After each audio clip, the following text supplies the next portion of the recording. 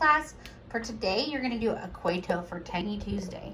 So again, you're filling in the empty boxes with the numbers 1 through 6. And for me, it's hard to start here where there's so many blanks. So I like to start where there's only one blank. So I'm gonna go up and down first. Something plus 9 minus 7 equals 3. So let's see. We don't know what we're adding yet, but we can do 9 minus 7. 1, 2, 3, 4, 5, 6, 7, 8, 9. Minus 7. 1, 2, 3, 4, 5, 6, 7. So we have 2 equals 3.